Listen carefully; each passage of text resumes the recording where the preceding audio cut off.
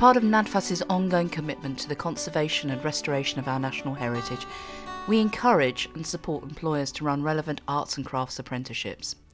Kate Montague has been an apprentice at Geoffrey Preston, architectural sculptors, specialising in decorative plasterwork and the art of stucco. I asked Geoffrey Preston how he started out and what he looks for in an apprentice. When I was learning, my teacher made us draw in medieval style, come to understand that. And also draw from the sculptures and architecture that we were actually working on, so that we actually fundamentally got to understand those. Somebody's got to be able to have a good eye for form and shape. And I've got to be able to see that they're going to be capable of modelling in clay, because that's the fundamental medium that we're working with. So I might get them to actually do a practice piece to begin with, to show me what they're capable of doing. This, in fact, is a piece that Kate did for me. I said to her, you know, that she'd have to come in for a week. But you can see that it's actually quite a complex piece, and there's quite a lot to understanding the shape and the form of these leaves. If you can't see that, potential to get to grips with that, I'm afraid at this sort of kind of level of modelling, it's not really possible to sort of teach them unless you can see them, achieving something with it. Hand-modelled plasterwork is now a rarity, but it has an honourable place in the history of art and architecture. When the use of stucco started to wane in the mid to late 18th century, it was partly the result of stylistic change and partly the result of technical developments.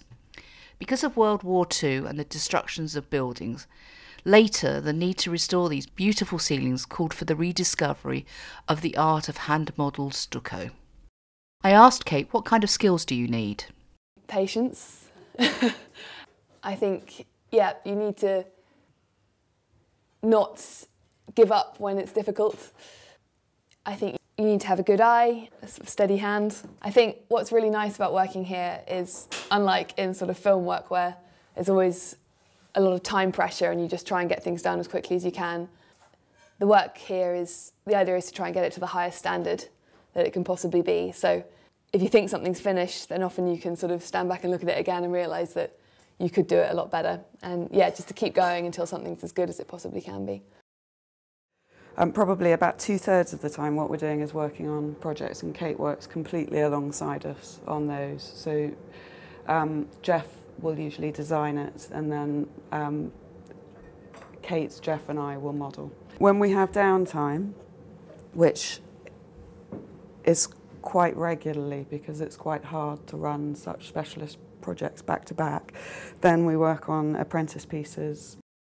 Kate's also done an apprentice piece in stucco, which is another material we use, which is directly modelled plaster. So that's a rather nice piece as well. And it's technically quite challenging, and although the forms are similar and the process is similar to working in clay, the material is very different, and you're also working against time as well. So that's a really nice piece that Kate did. When I thought about doing an apprenticeship, I sort of did a bit of research, and I found that there isn't really any government funding, especially if you're over 24 and you've got a degree.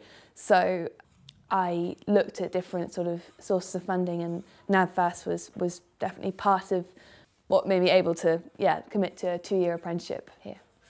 I really enjoy every day in this workshop because there's so much variety and there's so much to learn. It's really amazing to have such sort of one-to-one attention.